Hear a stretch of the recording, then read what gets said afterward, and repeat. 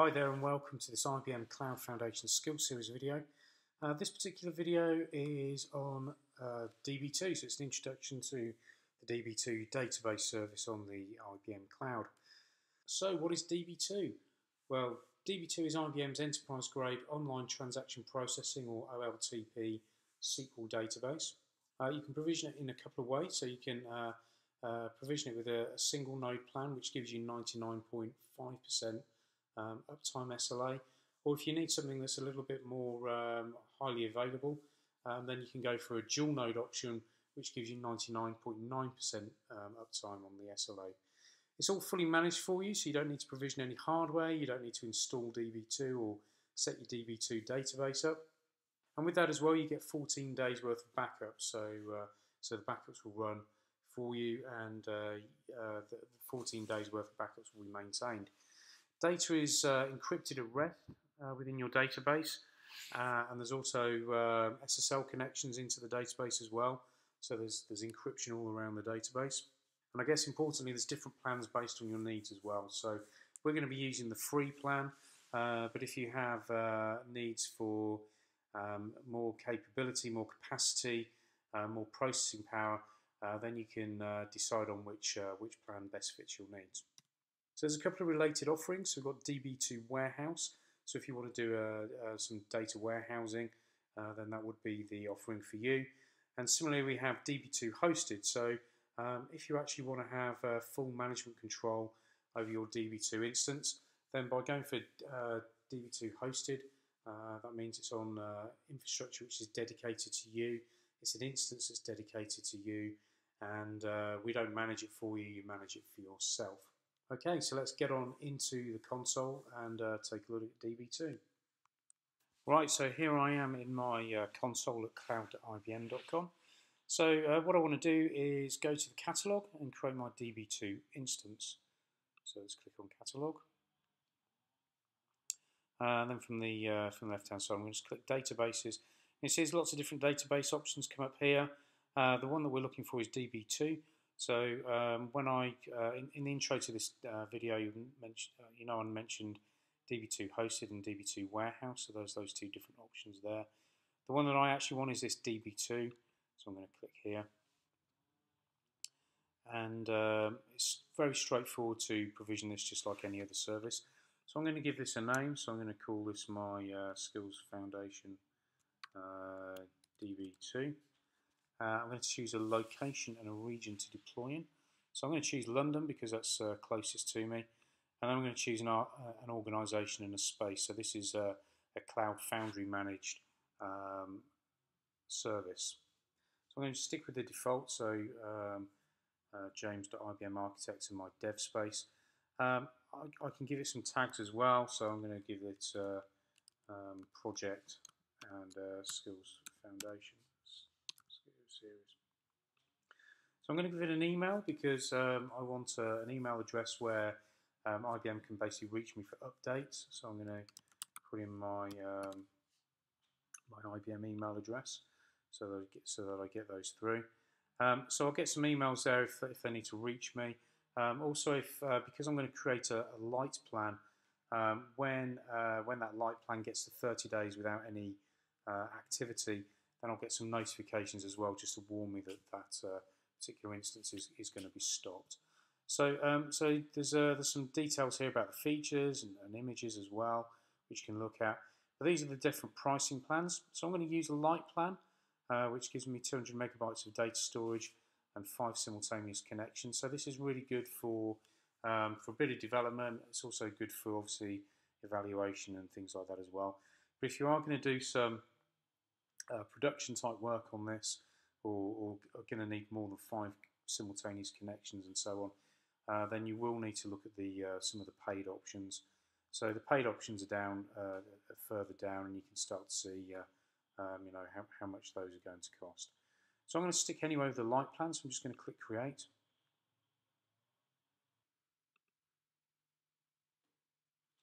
Okay, and that's it. My service is now created.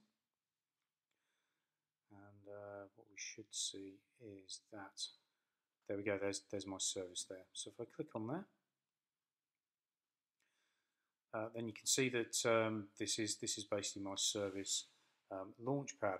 So so what I'm going to do is just click Open Console, and my Db2 console now starts to load. Okay, and there we go. So my console is now loaded. So there's actually quite a lot that I can do from the console. I don't really need to download any clients if I don't want to. I can manage my database from here. I can actually create tables and so on from here as well. So, so if I click on this menu, then obviously this is the home screen. So, so here I can see some usage history. There's not going to be much here because obviously I've just created the instance. There's going to be some load activity down here, but again, there's not going to be much there because I've only just created this. If I click on load, then this is where I can actually load some data in if I've already got it. So for instance, I've already got a Db2 database, and I actually want to import an export file, then I can do that from here. So I can either do that from my computer, or I can do it from some Amazon or AWS object storage, or I can do it from some software object storage as well, all through Lift. So, so that's nice and easy to do. Just drag a file in. If I click Explore, then this is actually where I can start to look and see what's in the different schemas. So again, I haven't actually created anything, so there's not really going to be much in here, but I'll show you that in a moment. So no, there's nothing much in there. So then it runs SQL. So this is where we can start to run SQL statements and actually start to build our database. So again, this is fairly straightforward and simple.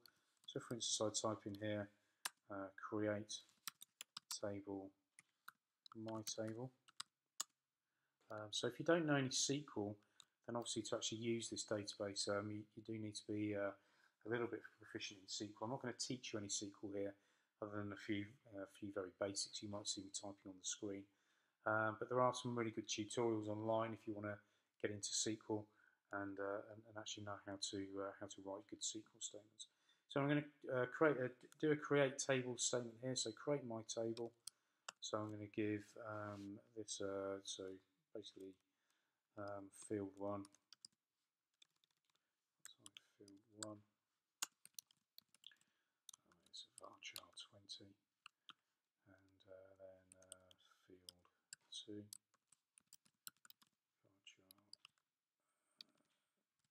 Varchar 20. Make sure all of those there. Just put that there. And then all I need to do is just highlight that, and then I can click run. So run selected, and it's just waiting to run now.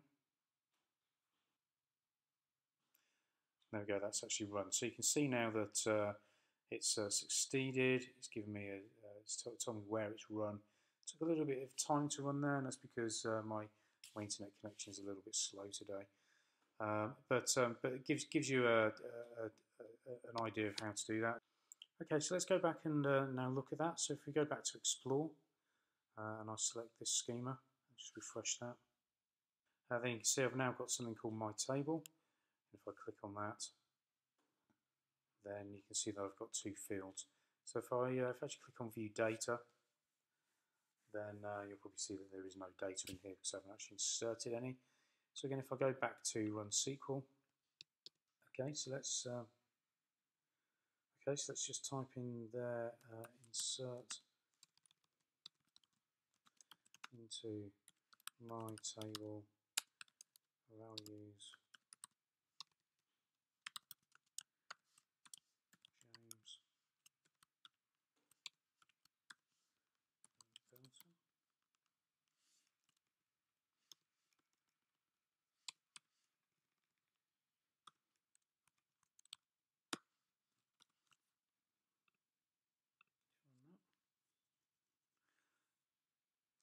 There you go, you can see that those are now inserted. So let's go back to our Explore. Let's go back, and then if I go to View Data, you can see now that I've actually got some data in my table. Okay, so so the other menu items here, things like in-flight execution, so you can see what's actually running in your database. Again, there's not going to be much here because there's actually nothing really going on in my database. So you can see the different connections. So again, there's nothing in there. See how your storage is being used. Okay, so that's actually taking a little while. So I'm going to leave that because again, there's not really any data in there. So I'm going to leave that. So if we also look into settings, there's settings and about. So you can start seeing some details about the name of your database and the connections, etc. We can go into my profile. So let's see what's in here. So you can put in some passwords and update your password if you want to. Some again here about connection information. So here you can see some information about your connection. So what I'm going to do in a moment is actually connect using an external tool as well, just to show you how you can use other so other users can actually log in without needing to have access to the cloud front end. And there's some of the download tools here as well. So again, have a look through these and see what it is that you actually want to do. So for instance, you want to do some conversion, then there's some tools here to help you convert from Oracle databases, perhaps primarily Oracle there by the looks of it. Some of the support tools as well, and some design tools as well. So let's go back up to this connection information. So here there's ways to actually connect your application to IBM on Db2. So this is where you can get some drivers to actually connect directly from your PC. So I've actually already downloaded this Mac driver package and set it up on my computer. So I just followed basically followed the instructions on here. So if I just bring that up, so if I just list this for you, you can see it's actually this tool here, CLPPlus. So all I need to do is just start that. So CLPPlus.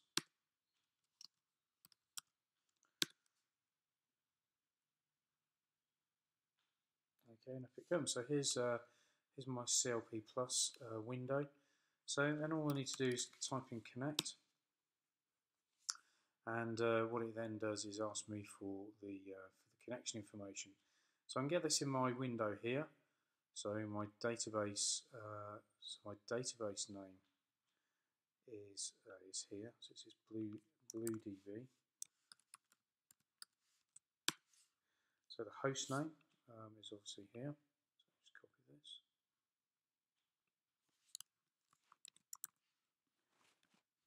Put that in there. So the port is 5000, so that matches there. So just press enter. So the user ID is this here. So XNR59448. And then the password. So the password is obviously obfuscated. So where I get that from is if I go back into my service details within the IBM Cloud. What I then need to go is go and create myself some service credentials. So click on service credentials on the left-hand side. Click on the new credential button here. I can give it a name if I want to, but I'm just going to go ahead and click add. So I'm just going to view the credential. Now normally you wouldn't do this in a public forum, but obviously I'm demonstrating this. I'm going to delete this as soon as I've effectively made the video. But obviously don't share this with people who you don't want to be able to log into your database. So the password I need is here. I'm just going to make sure it matches up with the database and the username, which it does. And then I'm just going to paste in that password there.